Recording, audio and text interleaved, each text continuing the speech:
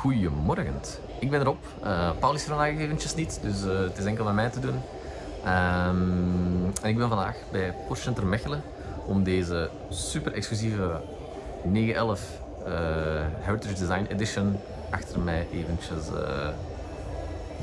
wat dichterbij te bekijken. Klaar? Alright, kom maar even mee.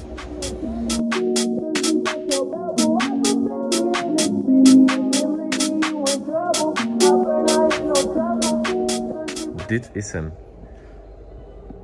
De eerste van 4 beperkte oplages van de 992 dat de Porsche zal uitbrengen. Dit is dan de eerste versie in de Targa variant. Genaamd de Heritage Design Edition. Laten we beginnen met een buitenkant. Hè.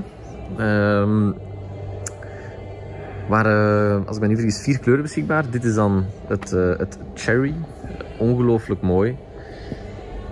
Enorme mooie schijn in de kleur. Gans rond, echt prachtig. En dan zitten we het natuurlijk in de details die ons doen denken aan de racegeschiedenis van Porsche. Dus als we kijken naar de stickers op de flanken en op de zijkant natuurlijk, met een racenummer dat de klant mag kiezen. Dus dat is een nummer tussen 0 of 99. In dit geval 73, het geboortejaar van de gelukkige eigenaar. Ook nog exclusieve Carrera velgen met het hoogglanzend zwarte achtergrond. En dan alle details zoals de benaming van de wagen of, laten we hier een beetje verder kijken, Porsche en de benaming van de wagen, die ook allemaal een goudkleurige tint hebben gekregen. En ook nog heel leuk, een unieke Porsche Heritage badge. Dus qua uiterlijk, ja, heel opvallend. Prachtige verschijning. Ja, een eyecatcher tot en met. En als we dan van binnen gaan kijken, daar komt het Porsche Exclusive Manufacturer gehalte pas echt naar boven. Dan zien we een ongelooflijk knap interieur in Bordeaux Red. En dan met een tweekleurige beige tint. Dit is ook allemaal in stof.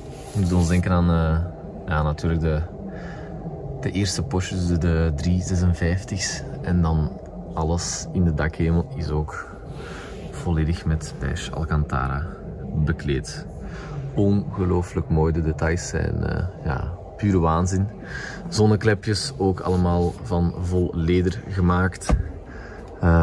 Hetzelfde voor het stukje leder dat je aan de spiegel ziet, dat ook vol leder is, als de stuurkolom. Ongelooflijk afwerkingen. Wat heel leuk is, om nog eens plaats te nemen,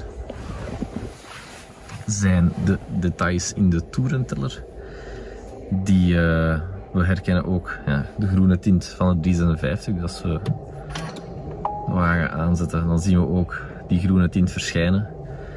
En het coolste van allemaal is natuurlijk ook de manuele versnellingsbak. De wagen is natuurlijk ook beschikbaar met PDK, maar gezien de Heritage variant heeft de eigenaar toch beslist om een PDK te maken, te kiezen. Dus dat zal vrij zeldzaam zijn.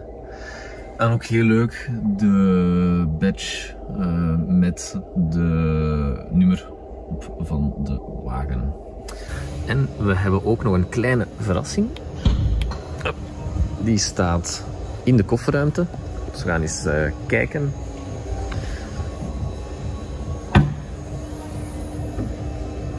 En dat is namelijk een persoonlijke touch van Boris Apenbrink, de directeur van Porsche Exclusive Manufactuur. Handgeschreven A True Icon of Cool, met de productienummer van de wagen, als ook het persoonlijk nummer van de eigenaar dat we terugvinden op de zijkanten. Dus het is toch wel een hele coole persoonlijke touch dat de wagen echt wel volledig afmaakt. Dus ja, ongelooflijk om naar te kijken. Zeer exclusief. Met handbak. Zo gaan we er echt niet veel zien. En wat ook nog heel erg cool is, het zit hem natuurlijk allemaal in de details. Dat is het hoesje voor de boorddocumenten, ook volledig in de 2 kleuren van het interieur. Met hier natuurlijk een kleine vermelding van exclusief manufactuur. Als ook een speciale sleutel-etui.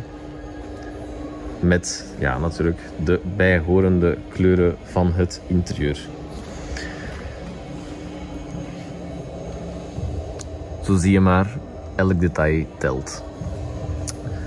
Ik wil graag Porsche Centrum Mechelen ook bedanken dat we eens een kijkje mochten nemen bij deze super exclusieve wagen. En ja, tot de volgende keer. Dag.